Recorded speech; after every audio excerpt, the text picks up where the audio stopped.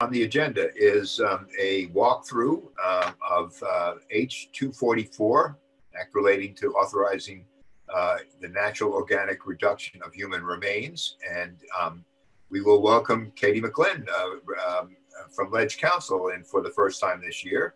And good to see you, Katie, wherever you may be. I don't see you on my screen, but that doesn't mean anything at this point. Good afternoon. It's nice to see you. Great. Okay. Well, are you ready to go? I sure am. Yeah, nice to see everyone. Okay, it's yours. So let me ask, do you prefer to have the bill pulled up on the screen, or do you prefer to just use your own devices to see the bill? We generally put it up on the screen. You like it on the screen? Okay. Yes, that works for everyone. Okay, let me get ready to do that. Before I do that, let me just give you a little introduction to this bill. So as you'll notice, this is quite a long bill. And the main purpose of the bill is to incorporate the concept of natural organic reduction, which means the conversion of human remains into soil at an accelerated pace, into our statutes. However, if you've had a chance to read through the bill, you'll notice that this does more than just that. This also, in a lot of respects, is maybe a cemetery cleanup bill. There's a lot of terminology that was inconsistent, and as the bill was being put together, there was an effort made to have the more consistency across the terminology. So this bill draws from 3 different chapters in statute. 2 of them are in the same title, Title 18. 2 of them are in Title 26, which is our professional responsibility chapter, for obvious reasons, because we're kind of creating a new type of profession that would need to be licensed under the way this bill is structured. And because we're making changes across different subchapters and chapters, they were probably written at different times, and therefore they use slightly different language that needed some cleaning up. So you'll see that a lot of the bill, we're making 1 or 2 changes in a section, and those changes aren't necessarily related to natural organic reduction. They're related to cleaning up that terminology. And I can give you a few examples. One is that the term burial ground is used interchangeably with cemetery. Burial ground is not a defined term in statute unless we're talking about a natural burial ground, which is a defined term. So an effort was made in this draft to use the word cemetery instead of burial ground where that appears. Another example is there was a lot of discrepancy across the 3 different chapters, whether a crematory was crematory, a crematory establishment, crematorium. So there was an effort made to use one consistent term throughout the 3 chapters at play here. So you'll see that that is some of the change that's happening. And I'm happy to flag those for you. And if you feel like those are kind of bogging us down in our walkthrough, those more technical changes, I can speed up. So if there are no questions so far, I will pull up the document. Can everyone see the document? Yes, I'm seeing that. It's great. So what I might do is fast forward us in the bill to page, 16, and then I'm going to walk us back to the beginning of the bill. But because we're talking about 3 different chapters in statute, the bill is organized in order of the statute number. However, all of the definitions that sort of govern the changes that are being made are halfway through the bill. And I think it makes sense to start with the definitions so we all have sort of a common understanding of what we're talking about. So I'm going to fast forward for the moment.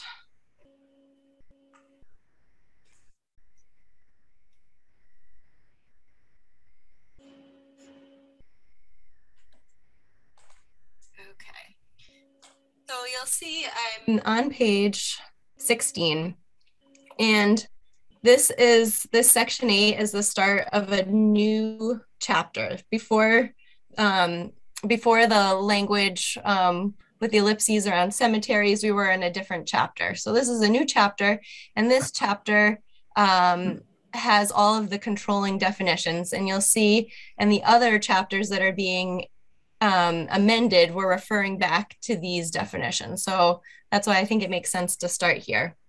So we have some language that isn't being changed. There is a new definition of alkaline hydrolysis, meaning the reduction of human remains to bone fragments and essential elements in a hydrolysis facility using heat, pressure, water, and base chemical agents. And there's also a companion definition of an alkaline hydrolysis facility, meaning a structure, room, or other space in a building or structure containing one or more hydrolysis vessels to be used for alkaline hydrolysis. And we'll see this term again used in the definition of cremation.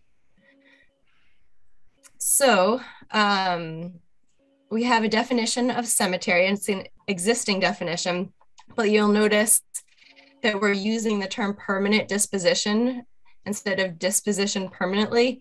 This is sort of a change that you'll see throughout this whole bill, that we're, again, trying to use common phrases. So the phrase permanent disposition is sort of the phrase of choice that's being used throughout.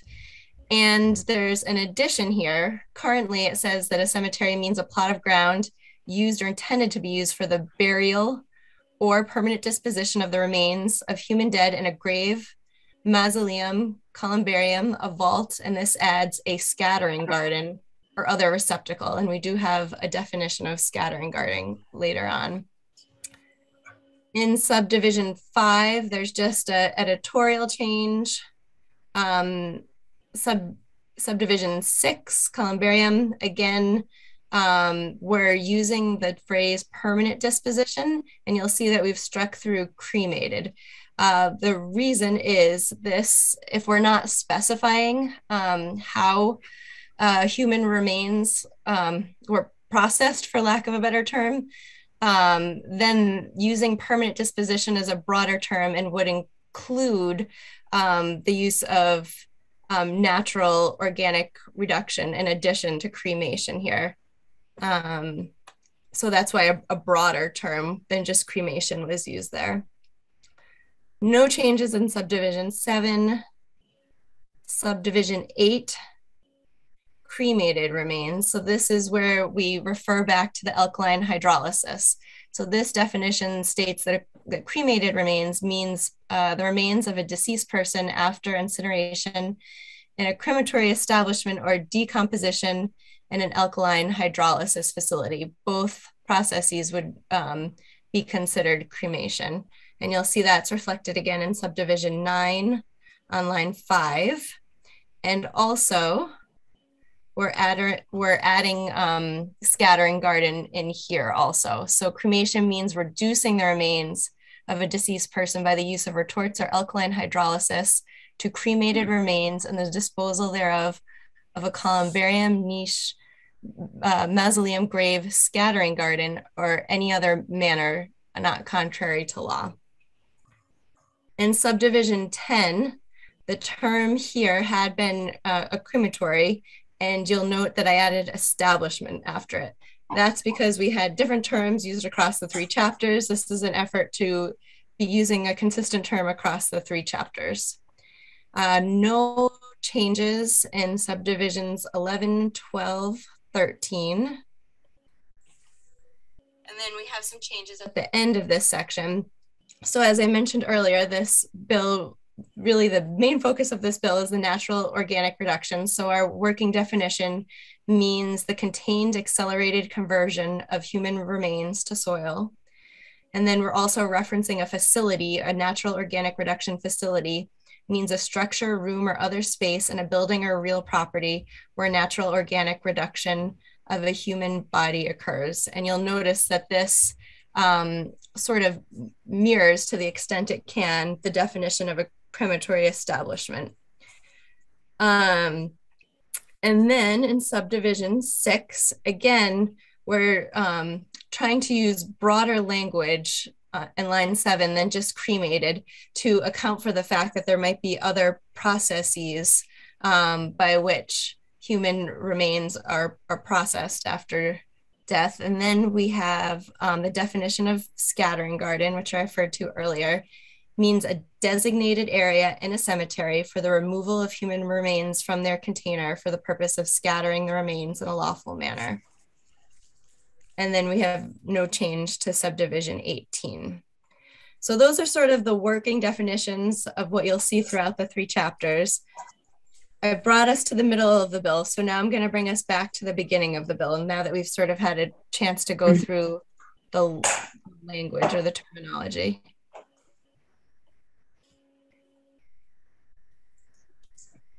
And I know this is a bit dense just in length alone. So if you have a question that I'm not getting to, please let me know. Okay. Are there any questions at this time?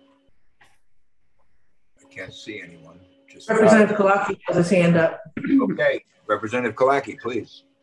Hello, Katie, and thank you for work on this. I find this bill very compelling, and I'm interested how we've put this kind of organic process that is speeded up is the same as cremation, which is body is incinerated. And why not have a distinction? Or if I understand right, you put those sort of together as one process. Is that correct?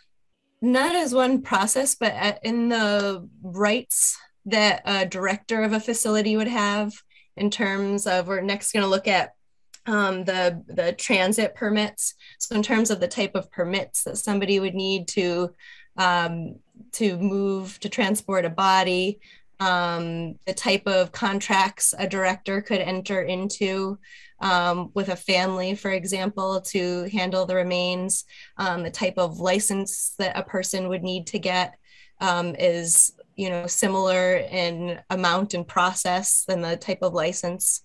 So it's not that the 2 processes are the same. It's more that they're being treated with parity in terms of the rights and duties of the directors and the facilities, and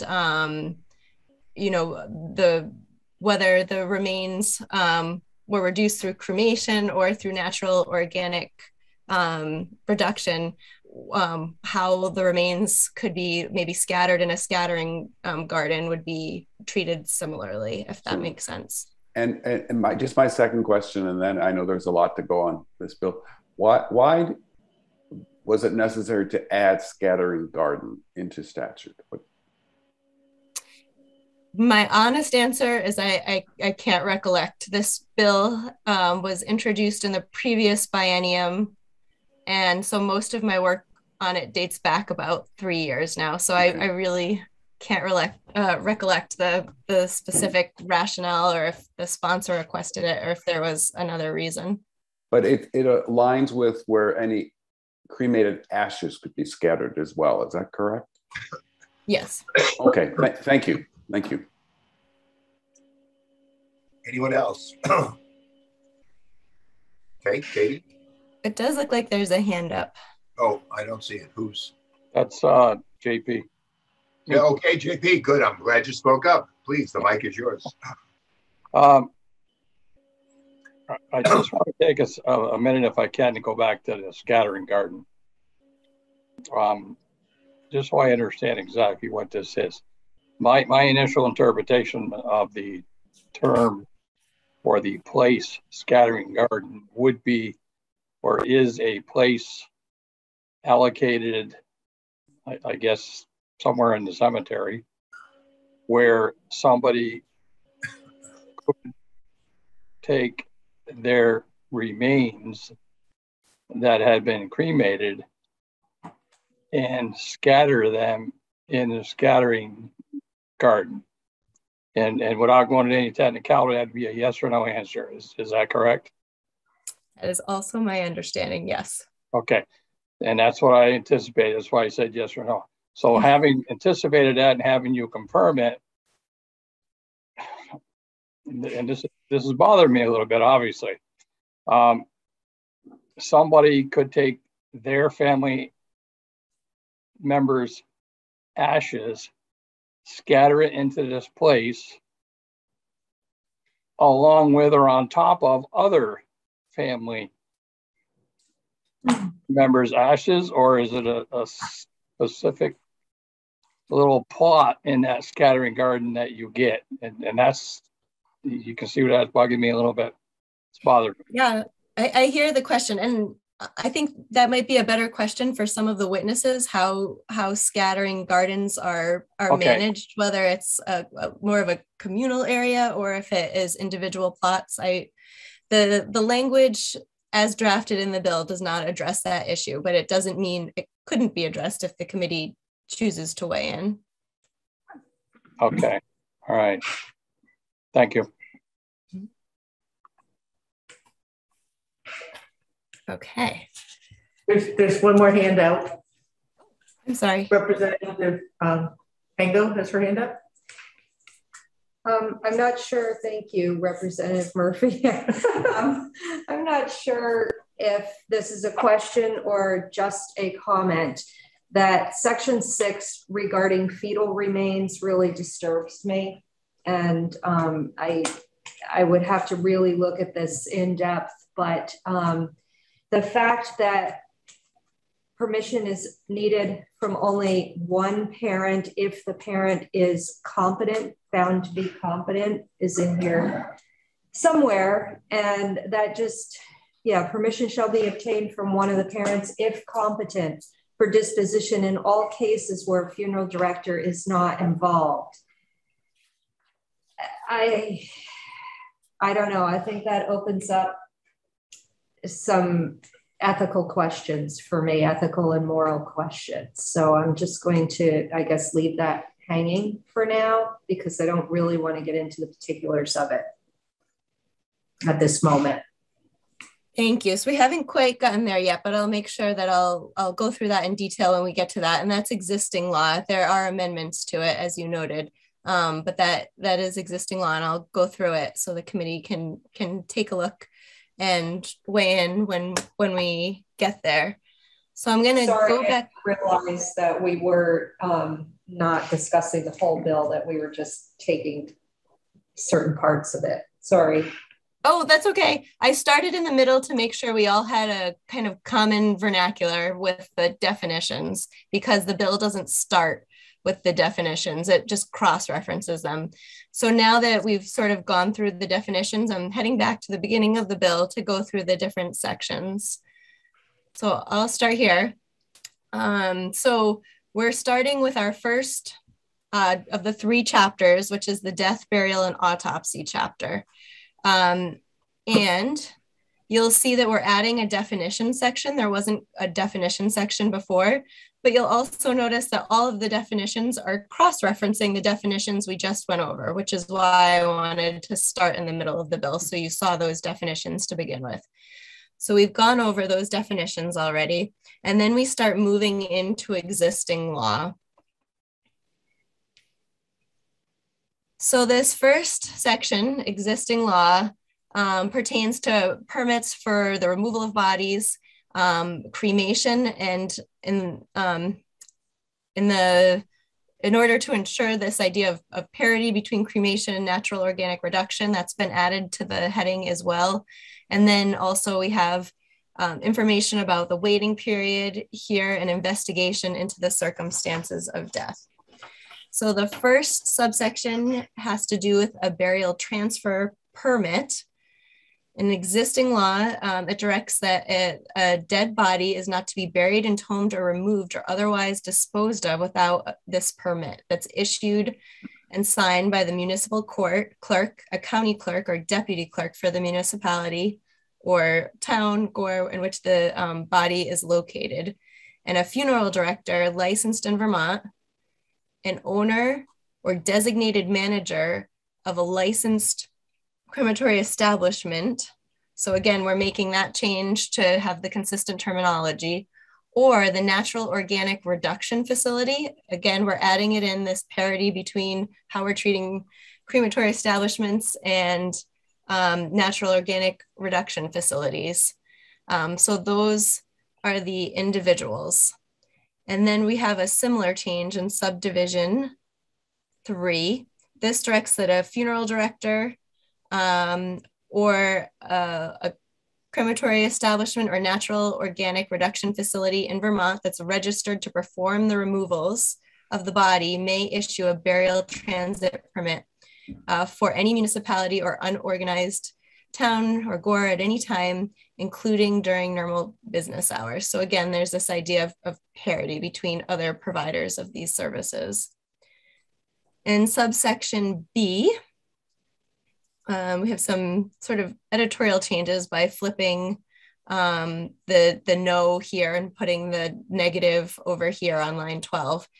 But it states that an operator of a crematory establishment shall not cremate or allow the creation of a human body, and similarly, an operator of a natural organic reduction facility shall not process or allow the processing of a human body until at least 24 hours following the death of the decedent.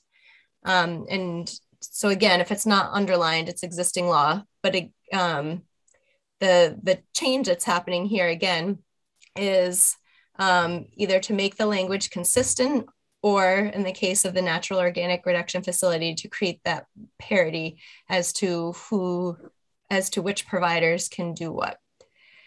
Then we go on to have some language about communicable diseases. So we can't process a body until at least 24 hours following the death, unless the person died of a communicable disease. Then a health department a rule or order requires the cremation or natural organic reduction to occur prior to the end of that period. So it could be that if there's a communicable disease, then it makes sense for the body to be processed within a smaller time frame than the 24-hour waiting period. If the Attorney General or State's Attorney requests the delay of a cremation or natural organic reduction, again, that idea of parity in types of services, based on reasonable belief that the cause of death might have been due to other than accidental or natural causes, the cremation or natural organic reduction is to be delayed upon request. In subsection C, the person who's in charge of the body is not to release for cremation or natural organic reduction the body of a person who died in Vermont until the person in charge has received a certificate from the chief regional or assistant medical examiner that the medical examiner has made a personal inquiry into the cause and manner of death and is satisfied that no further examination or judicial inquiry is necessary. Again, this is all existing law, except for where we're kind of creating that sense of parity between the types of services. Upon request of a funeral director, the person who's in charge of the body or the operator of a crematory establishment or natural organic reduction facility, the chief medical examiner shall issue either a cremation or natural organic reduction certificate after the medical examiner has completed the autopsy.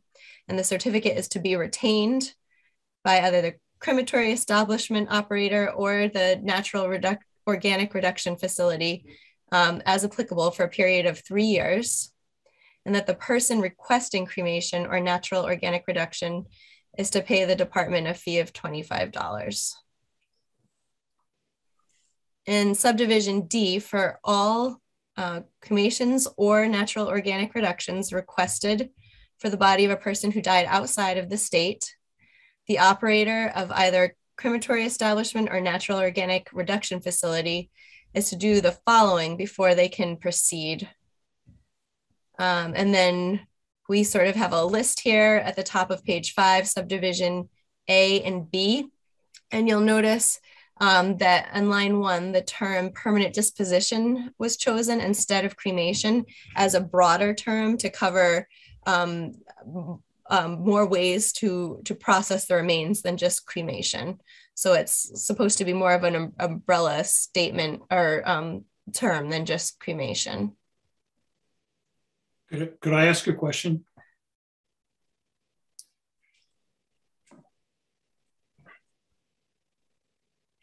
Your vice chair is muted, I think. Chip, you're muted. Oops, you're still muted. Who is that speaking? I can't see you on my screen. Who's asking to ask a question? My name is Chris Palermo. Okay, Chris, I'm with yes. the Vermont Funeral Directors Association. I'm just looking for a point of clarification because I'm a little confused by this particular statute or piece of the statute. I understand the process in Vermont where you would get a Vermont medical examiner's permit for both cremation or natural organic reduction.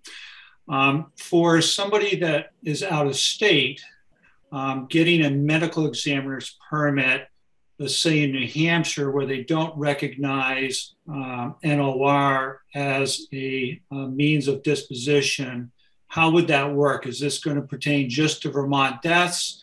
Or are you indicating that if Maine or New Hampshire, Connecticut, Massachusetts wanted to come to Vermont to use a facility, that they would need to get a medical examiner's permit there? But if it's not a form of disposition, how would they be able to issue a medical examiner's permit?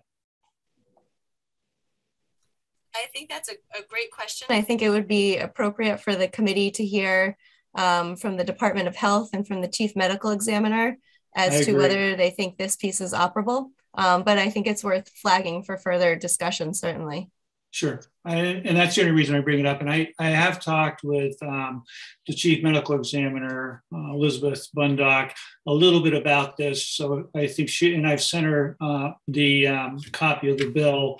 So when you reach out to her, she's somewhat familiar with the language. Okay. Thank you, Chris. Sure. Katie? Okay. So we've made it through one section so far. And now, it appears, Vice Chair, that you have another question from a witness, I believe. I would ask that the witnesses hold their questions for now. This is a long bill to get through, and we will get to you as soon as we can. I appreciate that. And I'd like to continue the walkthrough. Okay. So we're on section 3, and this section, again, existing language about a certificate that's furnished to a family, and we're still talking about the burial transit permits. It governs the death certificate being filed with the person issuing the burial transit permit. So the change is in the second sentence. The certificate is to be filed with the person issuing a burial transit permit obtained by the person who has charge of the body, existing language, before such dead body shall be buried, entombed, or removed. And so this, again, changes it to have, to be the body before permanent disposition or removal. And again, this is meant to have sort of a broader terminology, a broader term, instead of more specific terms for how we handle remains. The next section, we're still talking about permitting, removal permits. And we're making a similar change here. So if you look down at the bottom of this section, there is language that talks about a permit for burial or entombment. And again, a broader term was used on line 10 of permanent disposition. And you'll see on line 11 that the phrase burial ground was removed. As I mentioned earlier, the statute doesn't contain a definition of burial ground. Only a natural burial ground would be the defined term. So the idea here is to reference a cemetery and not use this phrase that's not defined in statute.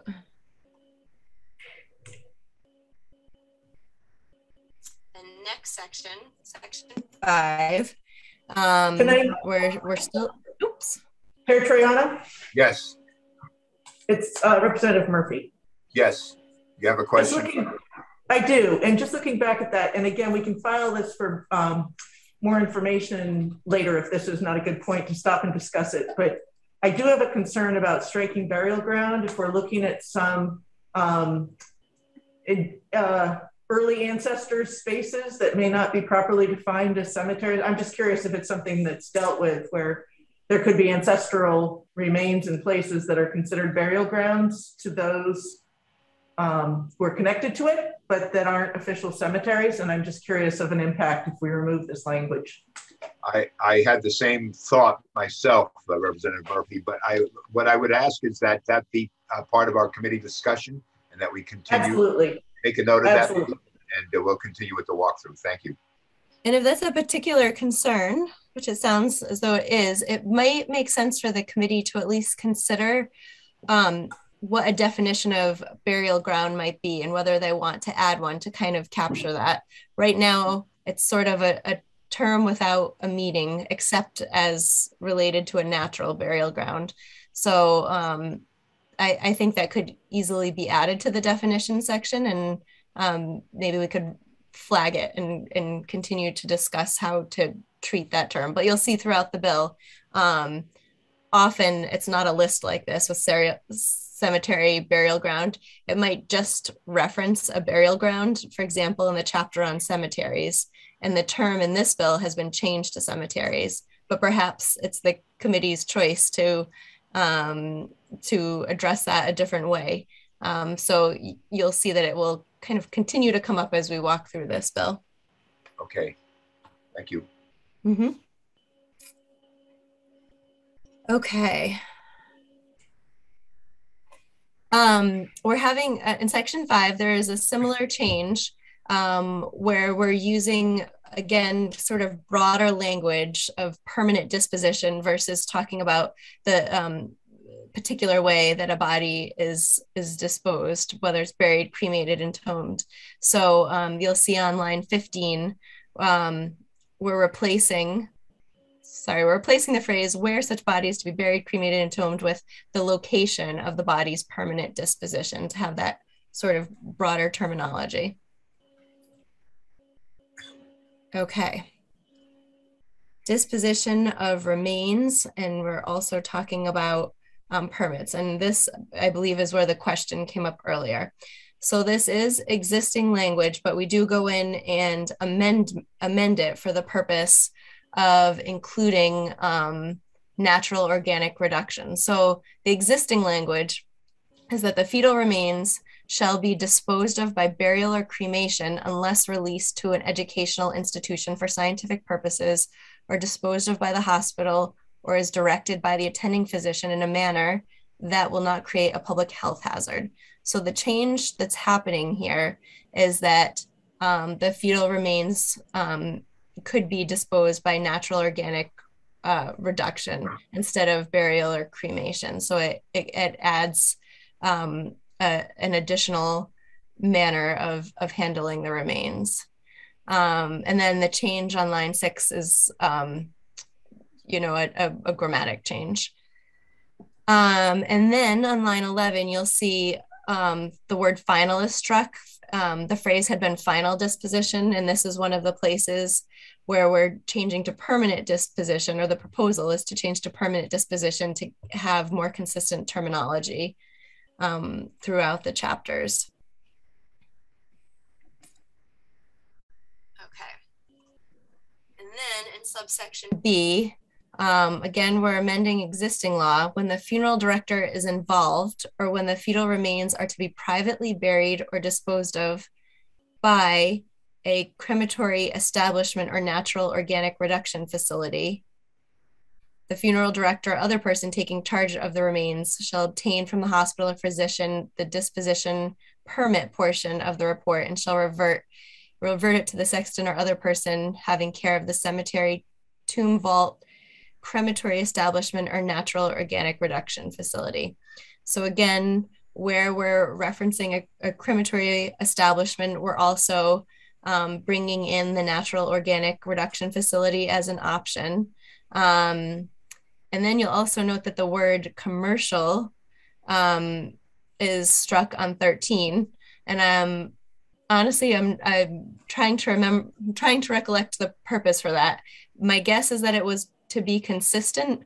I don't know if there are any non-commercial crematory establishments, so that should, now that we're talking about it, I think we should at least flag that as maybe an item to make sure the committee is comfortable with that change. Okay. Now, we're moving into section 7. This is a subchapter of the first, we're still in the first chapter that we had been looking at here, but we're now in a subchapter on the rights of family members, other interested persons, funeral directors, operators of a crematory establishment, and also of natural organic reduction facilities. And so this section has quite a bit to do with who has the authority to make a decision about the disposition of human remains. And you'll see on line 14, there's an ellipses. That means that there's language missing that isn't being amended. It's existing law that isn't being amended, so it's not shown in the bill. But that's a list of the order in which persons have a right to make a decision about the disposition of remains. So we don't have persons, 1 through 8. Once we get to 9, subdivision 9, it's the funeral director, crematory establishment operator, and then that sense of parity, the operator of a natural organic reduction facility with custody of the body. In subsection C, if the disposition of the remains of a decedent is determined under subdivision A9 of this section, what we just looked at here, and the funeral director, the crematory establishment operator, or the operator of the natural organic reduction facility has cremated or processed the remains as applicable, the funeral director, crematory establishment operator, or operator of the natural organic reduction facility shall retain the remains for 3 years.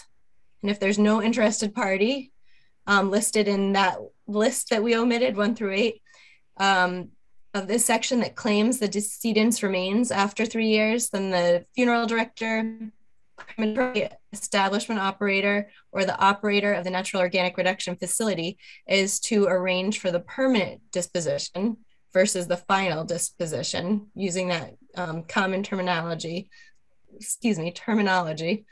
of the remains. And you'll note that on line 8, this phrase, the cremated, is struck. So now we're just saying disposition of remains. So it doesn't necessarily mean under this proposal that the remains would have to be cremated.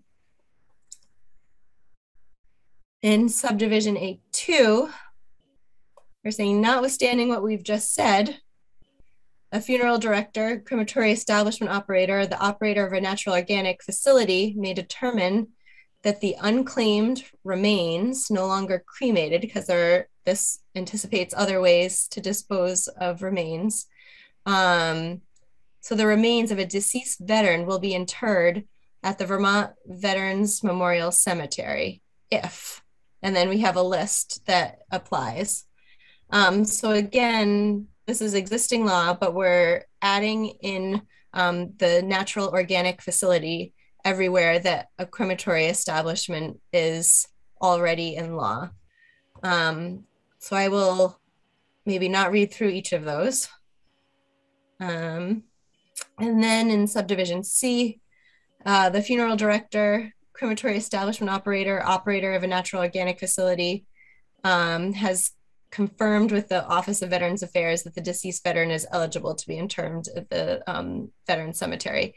So again, existing law, but it's adding in that layer of the natural organic production facility where the crematory facility is also mentioned.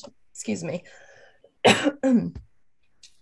Next, in subsection D, if the disposition of remains of a decedent is determined under A10, the Office of the Chief Medical Examiner is to contract with a funeral director, crematory establishment operator, or the operator of a natural organic reduction facility to cremate or process the remains of the decedent as applicable. So again, that parity with referencing both types of providers. if the cremation in subdivision 2A, line 16, if the cremation or the natural organic reduction of the decedent is arranged and paid for by DCF. So there's language in DCF that if a person, if the burial expenses are covered by the state through GA, and then we're saying we're getting rid of the word cremation as to describe expenses on line 18, so that kind of broadens up the type of services available, that the remains could be treated through cremation or natural organic reduction. Okay. Katie, Yep. Can we take a question from Representative Kalaki, who has his hand up right now? Oh, okay. Please, John. Thank you. Thank you, Chip and Katie. There's a lot of dense information, so I'm trying to keep up with you. But if I could just get clarity, last session or last biennium, this committee did pass a bill, and the House approved, and the Senate did, and the governor signed it, for the disposition of unclaimed veterans' remains, being guaranteed that they would have a place at the Veterans Hospital. I mean, a Veterans Cemetery. I just want to make sure that the time frame of that bill or that law is congruent with this in the disposition of the remains. So I didn't staff that bill, so I'm not completely familiar with it. I probably was it Tucker that staffed it? I don't know if the committee remembers. I can check in with Tucker and run the language by him. Were I to guess, probably the change was somewhere in this section. You'll note that this is a 2021 bill, meaning that when the statutes were pulled in from the database to draft this bill, it was the first year of the biennium, and it wasn't updated in 2022 because the bills can stay on the wall for 2 years. So if this committee has made changes to this section, we will have to pull in the most recent language from the database that was passed in 2021 when the committee takes this bill up to amend it, if that makes sense to you. Yes, it was not we passed this bill not in the first year of this biennium. It was in the last biennium. Oh. So I think you're saying that this would account for that if it's already in statute. Then it would account for that. I mean, the correct language would be pulled in from the database. If it was, let's say it was a 2020 bill, and this was drafted for 2021, then the database would have pulled in the changes that were made in 2020. Okay, thank you. So at this time, I would like to stop for a second here. It's obvious that we will not get even close to the completion of this walkthrough between now and the next 50 minutes when we were due on the floor. So my question is, committee, can we waive a break until just before floor to continue taking, is that, yes? You mean 3 o'clock? 3 o'clock? Like a 10 of 3 break? Yes. I think you said before floor, not before 4. You said before. Floor, right. Yeah, I think you're getting a unit from the room. We're willing to wait till 10 of 3. Okay. Now, my other question is to our witnesses. You have come here today expecting to testify. Can I get an idea of whether or not your testimony will be relevant to the first 10 pages that we've walked through so far? And or if you are able to come back at a later date when we have more time to consider this bill. Yes, Chris? So yes to both questions.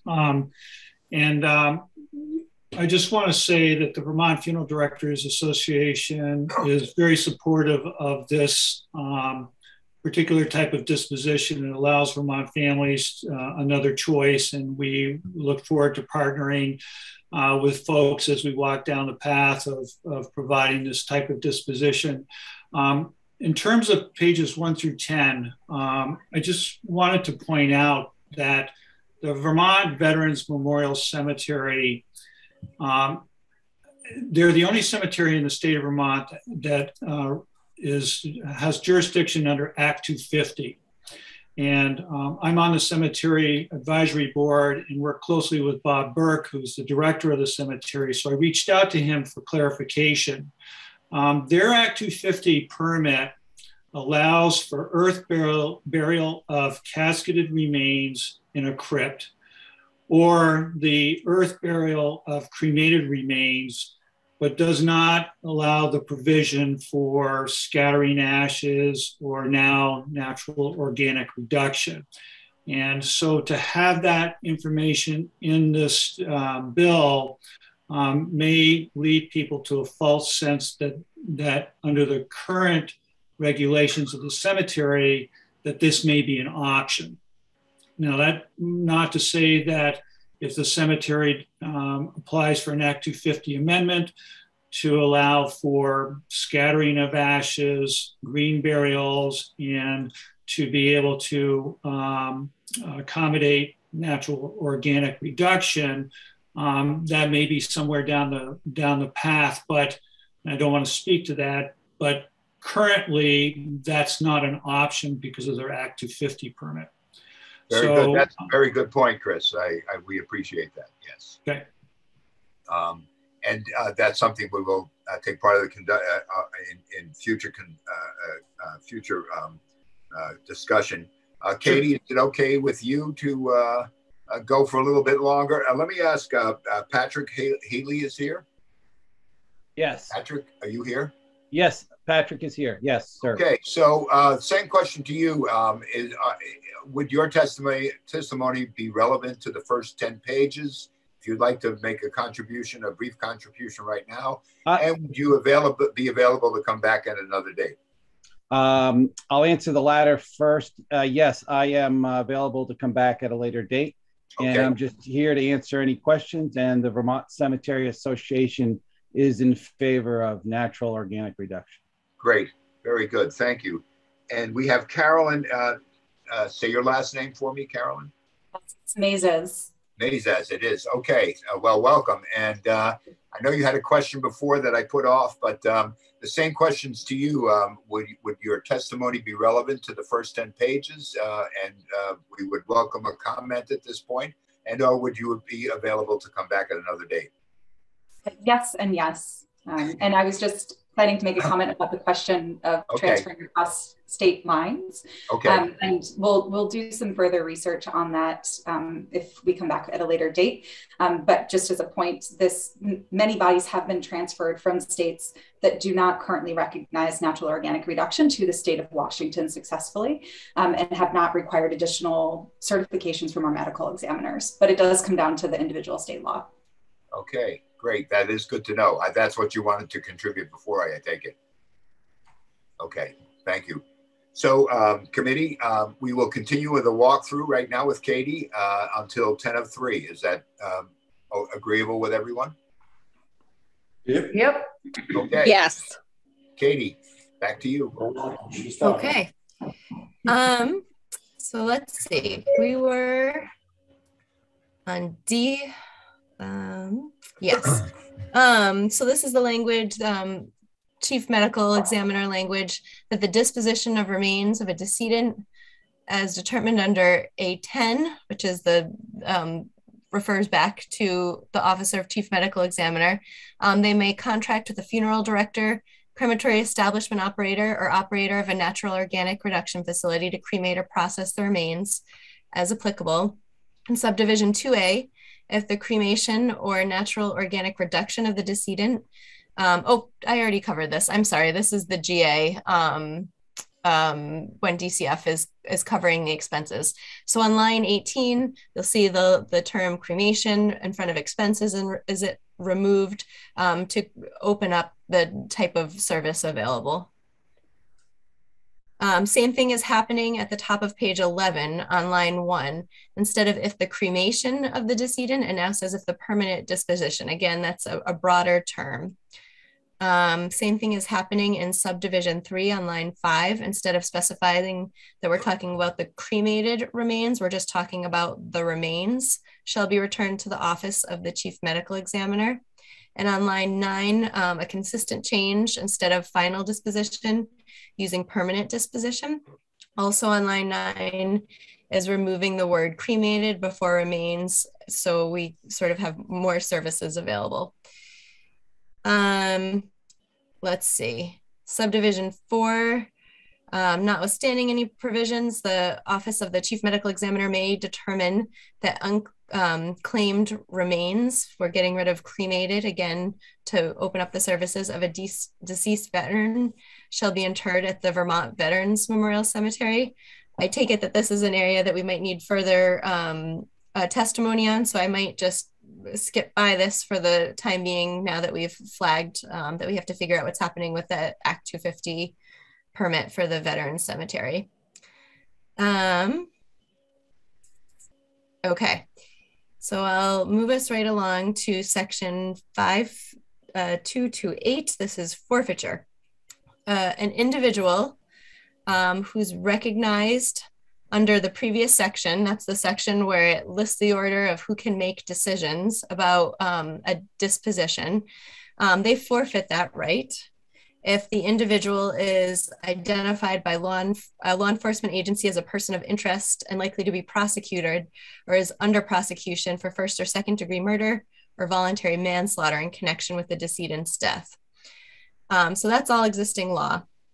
What we're doing in the latter half of this subdivision is saying if the status of the investigation or the prosecution is known to the funeral director, crematory establishment operator, or operator of a natural organic reduction facility, again, having that parity, then except if that prosecution is not pursued or the individual is acquitted of the alleged crime before the remains are disposed of, the individual shall regain that right. Okay. Cost of disposition. So the cost for disposition of remains and funeral goods or services shall be borne by the decedent's estate, subject to the limits for insolvent estates. I'm going to skip by that because we don't have a change in that section, in that sentence.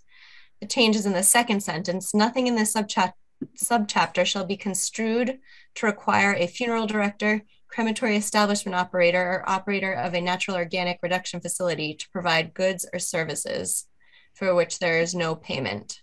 So again, the same sort of rights of not having to provide those without payment, provide services or goods without payment. In section 5230, we cover the rights of a funeral director, operator of a crematory establishment, or a natural organic reduction facility. So the terminology is just being updated for that parity that we've been talking about over and over again in each section. In line 9, again, replacing final disposition with permanent disposition to be consistent. And you'll see that again on line 12. You'll see it again on line 13. And then on line 20, there's language that a director of it or an operator. So we're again sort of using broader language. If a director or operator has actual knowledge that there is no surviving member, guardian, or individual appointed to arrange for the disposition of the decedent's remains. Again, we have the same change in subdivision B, using the terms director and operator versus having specificity, trying to open it up for more services. And then in 5231, there's language here about civil actions. So you'll see on line 14, the same change we've been seeing throughout, changing final disposition to permanent disposition. So we have that one sort of common phrase throughout. In subdivision D1, a funeral director or crematory establishment operator or operator of a natural organic reduction facility may refuse to accept bodily remains, to inter or otherwise dispose of bodily remains, or to complete the arrangements for the permanent disposition until such time as the court issues. So again, making changes consistent with other changes you've seen so far. subdivision 2, again, you're seeing similar changes to what we've seen before, using the term director and operator to kind of have a broader language and the type of services that can be provided, and using permanent disposition versus final disposition. And you'll note on line 3, removing the word crematory before operator again. And you'll see that on line 6. And on line 7, again, the use of final disposition versus, permanent disposition versus final disposition. You'll see the same changes in subsection E, updating to have broader language around director and operator, and on line 15 using permanent disposition versus final. On line 19 in subsection F, just grammatical change, capitalizing probate division. And that brings us to page 16. And we have language here, again, consistent with what you've already been seeing, that a funeral director, crematory establishment operator, operator of a natural organic reduction facility shall not be subject to civil liability or subject to disciplinary action for carrying out the disposition of remains if he or she relied in good faith on the funeral service contract or authorization, or for following the instructions of an individual who the director or operator reasonably believes or believed held the right to disposition. So again, existing law, but having that sense of parity with the protections that are already given to the operator of a crematory establishment. So that brings us to the end of the first of the 3 chapters that sort of deals with this topic. You'll be happy to know we've already covered this next section 8. This was the definition. So I'm going to just move right past that.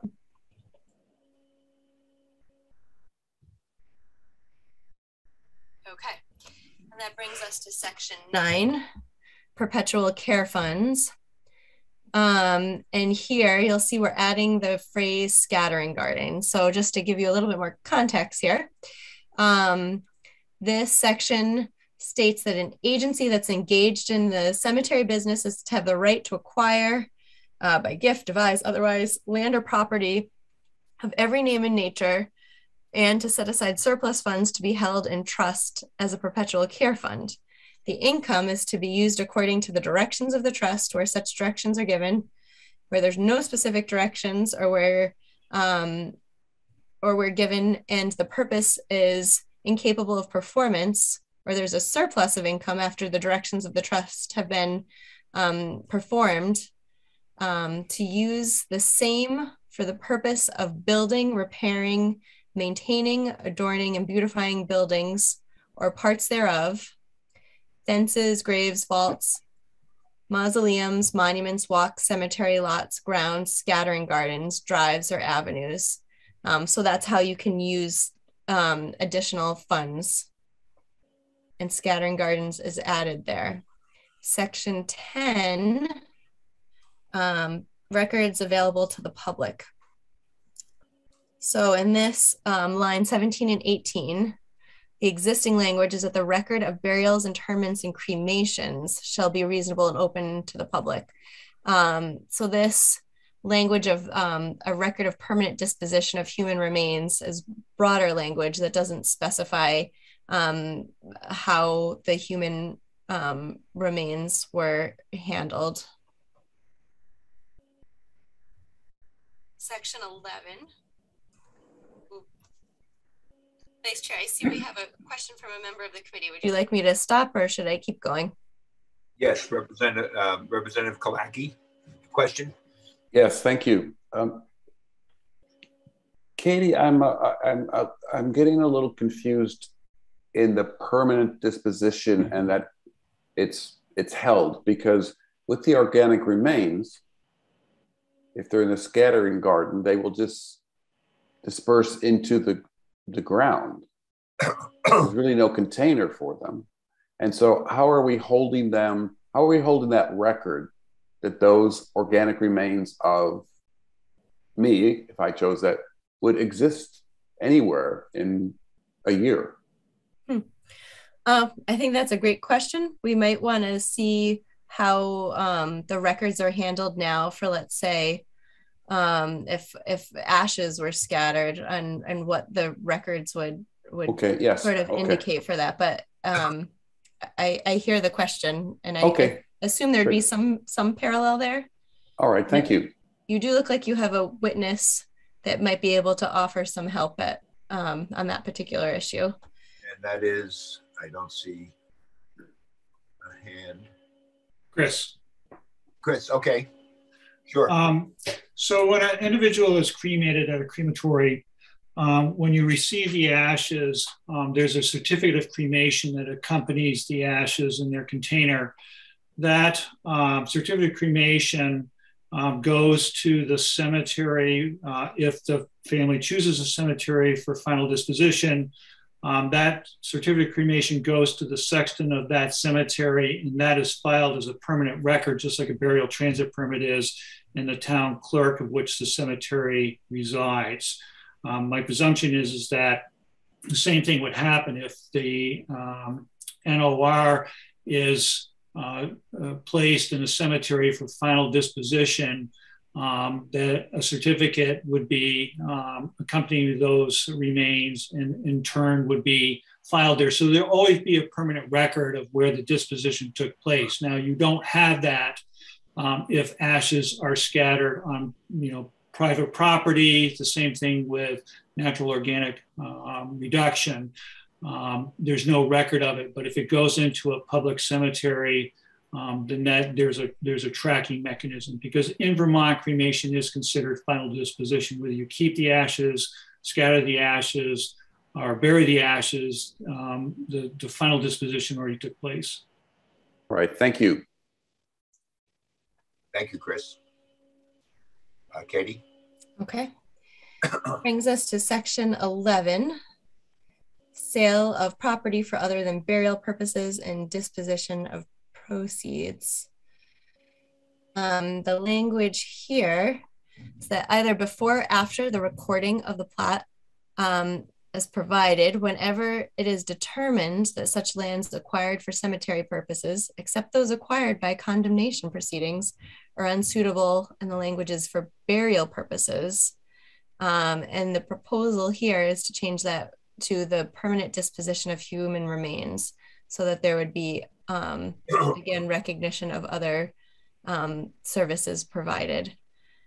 Such lands may be sold for purposes other than, instead of internment, again, permanent disposition.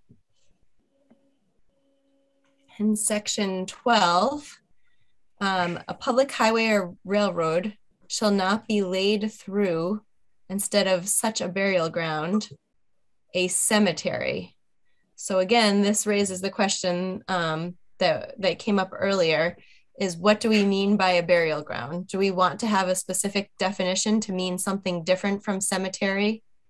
And it's interesting here because the heading, the section heading refers to a cemetery, but then the language in the section itself refers to a burial ground, which maybe indicates that the term was being used interchangeably. But if that is no longer the committee's intention, then that is something that the committee at least might want to flag for further discussion. Section 13, disposition of remains. So we have language here that the permanent disposition of human remains shall be by, and then we have a list. So we have internment, cremation, and then at the end of the list, there's a new subdivision E, which is natural organic reduction. On line 11, that's more of a grammatical change. Instead of so long as provided, that's just to be consistent with our kind of drafting conventions. Subsection C, the existing language is no deposit of the remains of the human dead shall be made in a single chamber. So this is rewritten so that with the exception of human remains processed by natural organic reduction, the permanent disposition of human remains shall not be made in a single chamber, vault, or tomb, recognizing that remains processed by natural organic reduction are likely to be scattered.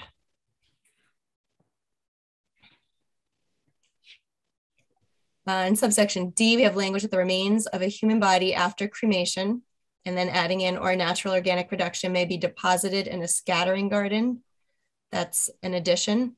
Previously, it said only a niche of a columbarium or a crypt, mausoleum, buried or disposed of in any manner not contrary to law. So that includes the language about the scattering garden. Section 14, again, right in the section heading is that same conversation we keep having. What do we mean by a burial ground or a cemetery, which is meant here? So all of the changes in this section deal with that issue of burial ground and cemetery. So I maybe won't go through the details right now since we have a lot still to get through, and just flag that is a point that the committee wants to discuss further. In section 15, here's another one, line 7. In order to enter a graveyard. Graveyard is a new term that is, in new term meaning new term in this chapter. It's not defined. What do we mean there? Do we mean a cemetery? And if so, we should be consistent. Is something else meant? Is it a burial ground that has a specific definition? So that is kind of related to this conversation of what label are we giving to things? Section 16, appropriations and regulations by towns. A town may vote sums of money necessary for purchasing, holding, and keeping in repair suitable grounds and other conveniences. The existing language for burying the dead. So burying here is replaced with permanent disposition to reflect other types of services. And then similarly on line 2, that issue of burial grounds versus cemeteries. Section 17, repair. Current language, when lots or walks in a public burial ground become unsightly with weeds, etc. So again, that issue, burial ground or cemetery, or both. What is meant? Representative Murphy, raising my hand, waving. Trey Troiano, can I just step in? I know we want to hold this conversation, but it's just a thought to put forward as it's being further delved. I see public quite often next to that burial ground that we're removing. And so that's why I think it could be critical. I think there are perchance private burial grounds or prior civilization burial grounds that we might want to also be considering. So anyway, just dropping that in. Thank you. Great, thank you. If you would keep that with your other piece, Representative Murphy, that would be good to hold it as a marker for us. Yes. Okay, section 18, we have that same issue on line 17. 16, we're adding language when the select board or board of cemetery commissioners. And we have that change elsewhere, adding board of before cemetery commissioners. Section 19, damages for lack of fence. Again, the issue of cemetery and burial ground. Section 20, same issue. And again, adding in the language board of before cemetery commissioners. Section 21, same issue, burial grounds and cemeteries. I will skip over this for now. Sounds like we'll be coming back to it. Section 22, same issue. Section 23, same issue. Section 24, same issue, also adding board of before cemetery commissioners. Section 25, same issue. Section 26, adding after board, clarifying Board of Cemetery Commissioners. The burial ground cemetery issue again comes up on line 14. And then on line 14, we talk about conveying lots to be used for burial, and burial struck through, replaced with permanent disposition. So it's a broader language, broader terminology. Section 27. Again, we have the same issue with the burial grounds and cemeteries on line 6. And on line 7, we're adding after board, clarifying Board of Cemetery Commissioners. That same change is being made on line 14 in section 28. We have the issue of cemeteries and burial grounds on line 15.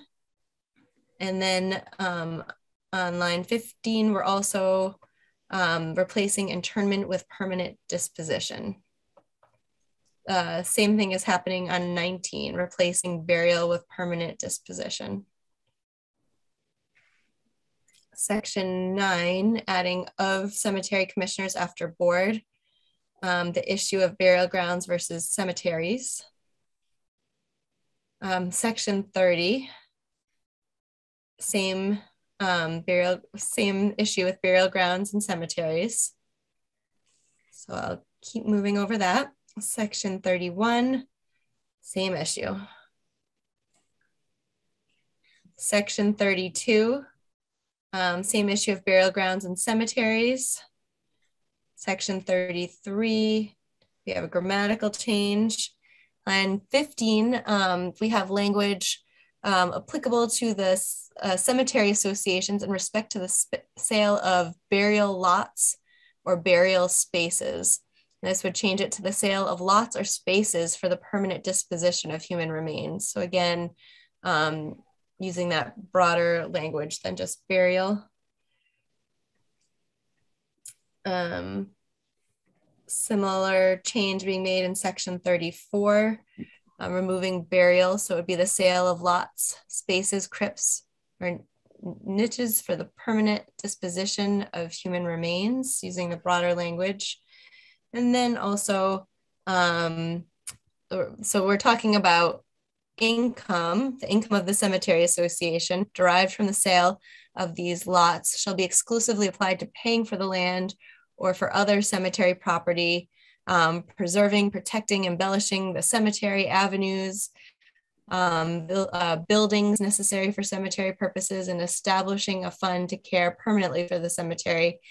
And then the repair and upkeep and scattering gardens is added here in addition to mausoleums, vaults, columbariums, crypts, niches therein. On this last sentence, beginning on line 19, we're flipping the sentence again. Instead of no part of the proceeds from the sale of lots, spaces, crypts, this says that the proceeds from the sale of lots, spaces, crypts, or niches for the permanent disposition of human remains, again, getting rid of burials, shall not. So flipping that sentence to be more consistent with our drafting practices. And then again, the same change that we've been seeing on line 5, instead of conveying burial lots, we're conveying spaces, crypts, and niches for the permanent disposition of human remains. Section 35, we're seeing that change again, replacing the specificity of the type of lots or spaces and indicating that they're for the disposition of human remains. Section 36, dissolution of cemetery associations. Again, we have that issue, burial grounds and cemeteries, and what is the correct terminology. Section 37, that same issue. Section 38, that same issue. Again, on page 35, section 39 is the same issue. And section 40, enlargement of cemeteries by associations. We have the issue of burial ground and cemetery. And again, that kind of discrepancy between the lead-in language using cemetery, but the text itself using burial ground and what is meant. So the committee has flagged that, and section 41 is the same issue. So you flagged that. Okay. So now we're transitioning to the final chapter. We've moved out of the cemetery chapter, and we're moving into a chapter in Title 26, which is our professional regulation chapter. And Vice Chair, I see that we have another question. Yes, we do. I see Representative Kalaki. Thank you. And I apologize for asking so many questions, but you know, this is a new area for me. I love being in a House General. But so in this particular section you've been walking us through, Katie, there has been discovered that there was a black burial ground in Heinsberg that is now completely in the woods, that there's a few scattered grave stones, very few, but most of it's completely broken down. So in this chapter, would that mean that the town of Heinsberg is responsible for the upkeep of that particular plot of land?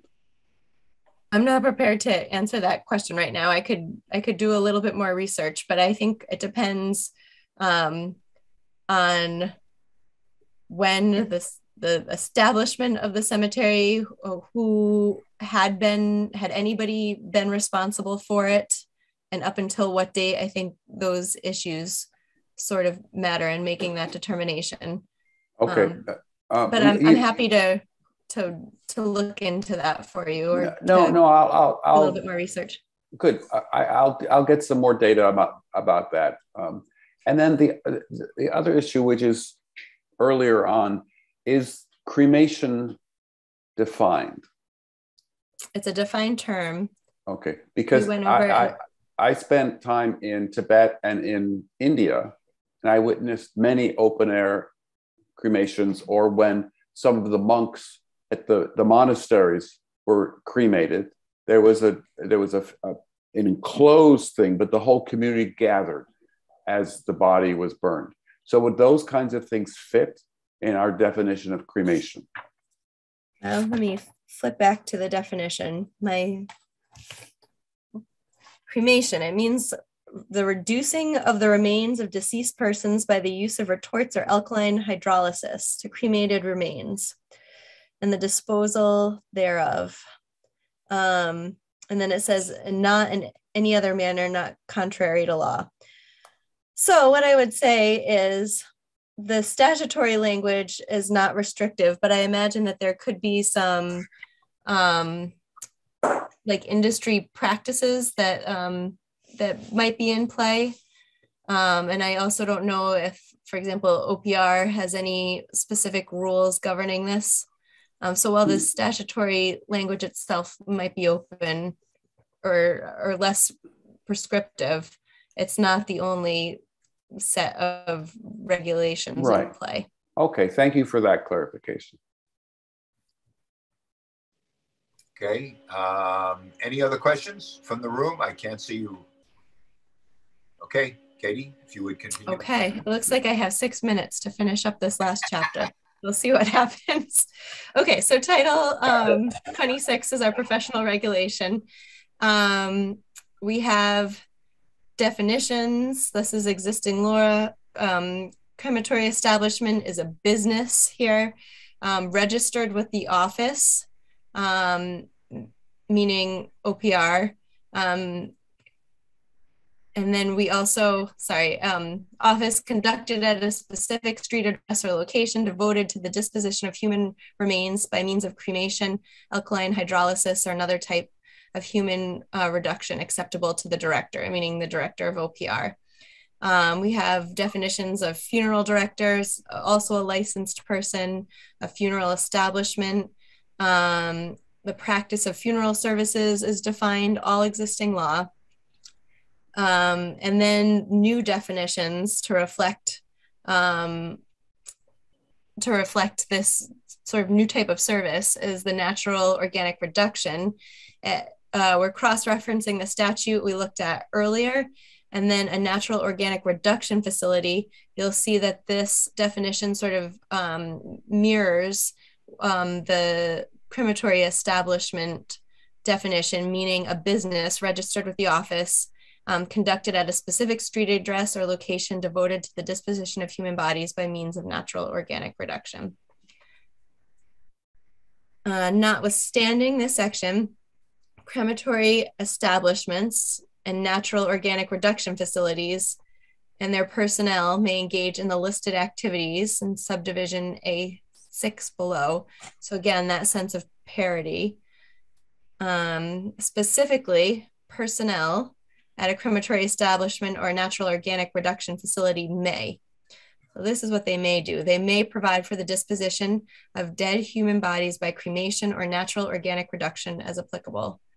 They may enter into contracts without taking prepaid funds for the provision of dispositions by cremation or natural organic reduction as applicable. They may arrange, direct, or perform the removal or transportation of a dead human body, provided that removals are performed by a licensed removal personnel, etc. Section 43, advisor, appointees, director duties, and rules. So here we have language that the Secretary of State is to appoint 4 people for 5-year staggered terms to serve as the Secretary's advisors in matters related to funeral services. 3 of the appointments goes into terms. Appointees shall include 3 licensed funeral directors, 1 of whom is licensed embalmer, 1 of whom has a training or experience in the operation of a crematory establishment or natural organic reduction facility. So that makes it possible for somebody providing this service to be part of this advisory group. The director shall, meaning the director of OPR, shall adopt rules regarding minimum standards for crematory establishments and natural organic reduction facilities. So again, getting back to Representative Kalacki's question about, what standards are in place for where a cremation might occur. This language in existing laws directing the director to adopt rules regarding crematory establishments. So there might be some parameters there. And this language would further direct similar rules for natural organic reduction facilities. Section 44, inspection of premises. This gives the director the ability to inspect funeral establishments, crematory establishments, and a natural organic reduction facility. Each funeral establishment, crematory establishment, and natural organic reduction facility is to be inspected at least once every 2 years. And inspections of the establishments and facilities to reflect natural organic reduction facilities shall be provided by the director. Section 45 has to do with licensure requirements. So a person, partnership, corporation, association, or other organization shall not open or maintain a crematory establishment or natural organic reduction facility unless the establishment is licensed. And then in subsection D, except as otherwise permitted, a person employed by a funeral establishment, crematory establishment, or a natural organic reduction facility is not to perform a removal unless registered with the office. And then we have qualifications. Subsection D applies to crematory establishments or natural organic reduction facilities. A person, partnership, corporation, association, or other organization desiring to operate a crematory establishment or natural organic reduction facility is to apply in writing to the director for a license. Again, this is existing law. We're just adding the natural organic reduction facility to the list of people who have to seek this license. In subsection E, instead of just having this apply to crematory personnel, this applies to personnel of a crematory establishment or natural organic reduction facility. Again, a person who desires to engage in the direct handling, processing, identification, cremation, or natural organic reduction of dead human remains within a licensed crematory establishment or natural organic reduction facility is to register with the office and pay a fee. So we're just adding this new service to the list. Katie? Yes, you have to go. Yeah, I hate to do this where we have made better progress than I imagined we would, but I would like to get folks a break before we go on the floor. Sure. I appreciate it. So not bad, 43 out of 50 pages. And like mostly language changes from here on out. So. Yep. Your last section is just fees to parallel what's happening for the crematory license and facilities. Okay, and it's you should be able to have you available in the near future. You. Sure. Okay, who's it, Matt? Okay, so witnesses, you have agreed that it would. Yeah, very good. Thank you, Katie. We can see I can see everyone. Thank you. You have all agreed that you would be available to come back and give us some testimony about this bill. It's a very interesting bill, and I'm sure all of you have very constructive and important things to consider in this bill. And I was glad to hear of the support that we have here in the room. So on that, thank you for coming. We will be in touch with all of you, the witnesses, and I'm sorry that we could not take you today. I'm sorry for any inconvenience, but again, we look forward to your input on this bill. And anything else from committee? No, John? thank you. Thank you, Katie. A reminder